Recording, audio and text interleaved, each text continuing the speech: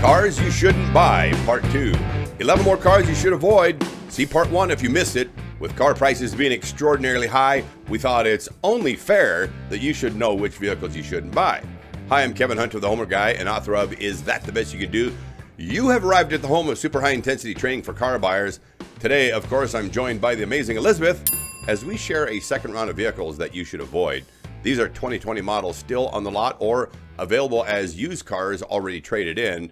And why? Well, in a very short time, people discovered they didn't like these vehicles very much. And even if the problems aren't huge in the long run, it impacts your resale value. Vehicles depreciate fast enough as it is. Isn't that right, Liz? So totally true. So who wants to add to that problem by buying a vehicle that nobody's going to want later? As our followers know, the Homework Guide channel prepares car buyers with homework and research to do before the sale.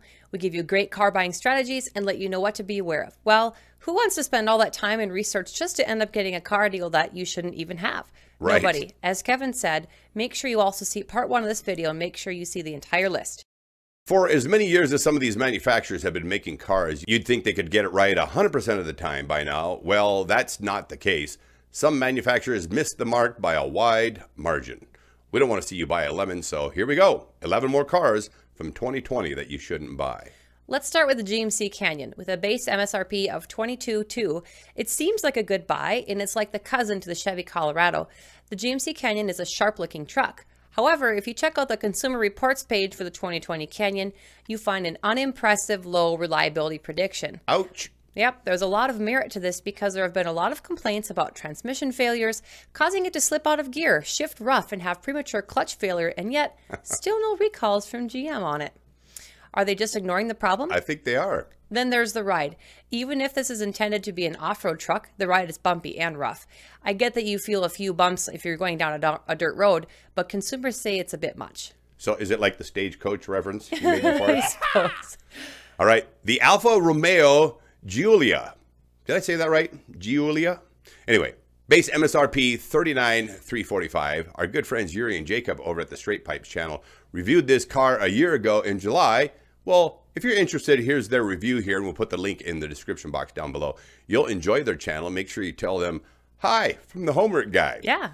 Now, on to our thoughts about this car. It was launched as competition to the BMW 3 and the Mercedes-Benz, but unfortunately, it failed to live up to the standards of these two German automakers. Well, they do kind of set the bar high.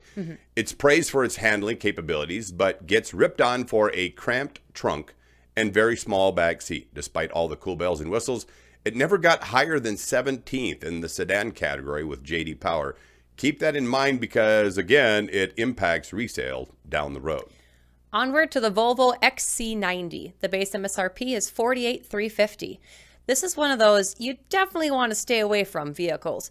Maybe Volvo will learn a lesson here and do better in the future. Despite all the creative design and spacious interior and that nice third row seating for you families out there, this Volvo fails to live up to the $48,000 price tag. Right. The gas mileage stinks, which is a little surprising given the fact that Volvo claims they'll be fully electric in the future. It drives nice, has good safety ratings, but similar vehicles offer you a lot more bang for your buck. And here's the FORD F-350. Base MSRP, $34,600. I have to say that I love Ford trucks, but the 2020 F-350 already has a recall. Ooh. When you think about long-term maintenance, this isn't a really good sign, more like a red flag. Buyers of this truck have also reported that it feels clumsy, and it's not anywhere near as responsive as Ford's top-selling truck, the F-150. The other thing is that the $34,000 starting sticker price is a bit misleading because unless you spend $44,000, you aren't getting much of a truck. That said, the F-350 isn't a terrible truck and it should have decent resale. However, this is one of those rare times that I'd actually suggest taking a look at the GMC Sierra and the Chevy Silverado if you're in the market for a full-size truck, the heavy-duty truck that is. Surprise, surprise, the heavy-duty GMC and Chevy trucks actually beat Ford out this time. What? Next is the Nissan Armada. The base MSRP is $47,100. You would love the Nissan Armada if you're a fan of luxurious feeling SUVs and you love a gas guzzler. The Armada got a design overhaul a few years back, and you may have noticed that it looks very similar to the Nissan Patrol. Now, the Patrol actually has a very good reputation among overseas buyers. Unfortunately for the Armada, it doesn't have a lot of off-road capability like the Patrol does. It has decent towing capacity and fairly responsive acceleration, but you'll do better looking at other comparable SUVs. Time for the Volkswagen Atlas, base MSRP $31,545.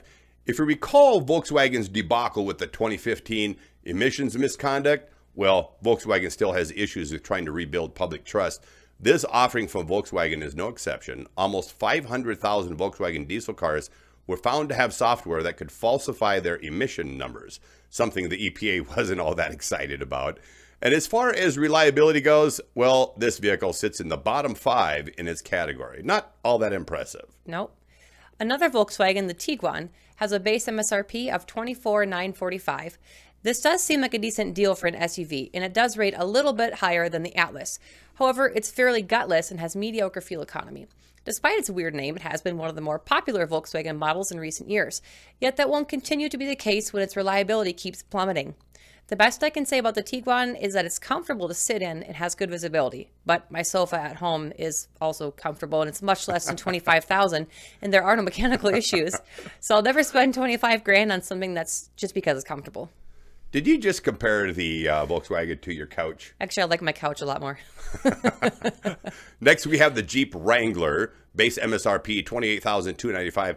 I'm a little disappointed here. If the only thing that you're interested in is doing some off-roading, well, this is definitely the vehicle for you. It kicks butt when you leave the pavement.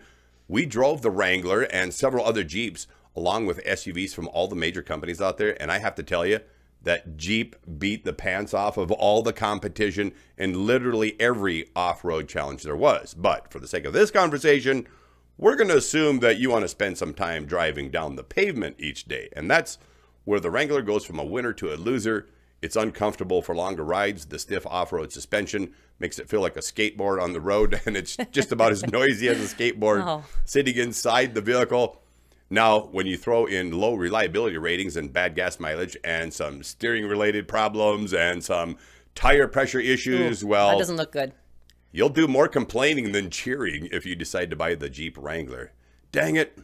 I really like the Wrangler too, but I definitely don't like vehicle problems. No.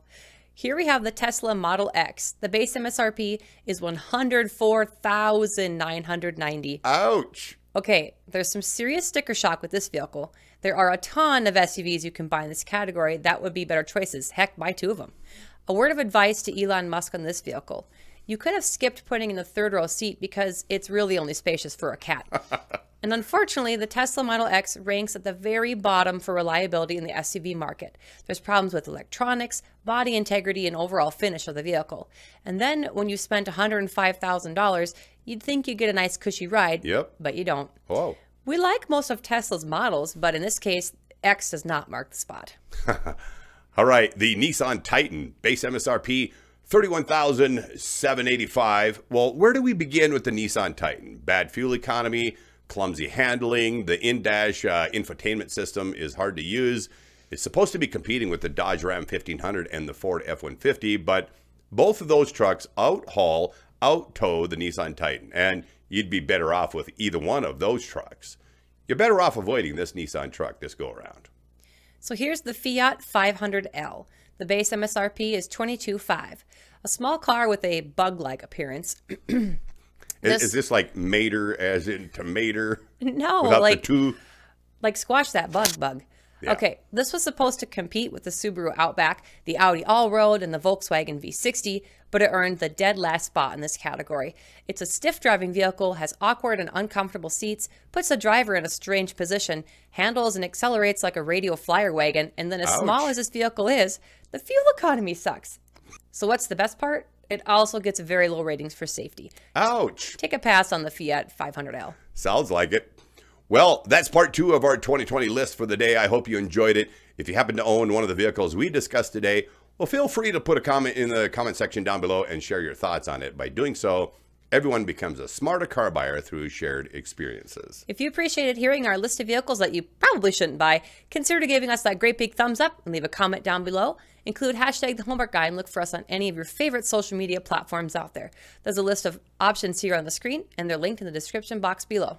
And if you love what we do and want to contribute with a tip, the PayPal and Cash App links you see here will be easy to find in that description box down below, and of course on our website. Make sure you visit our website, by the way, all kinds of resources there.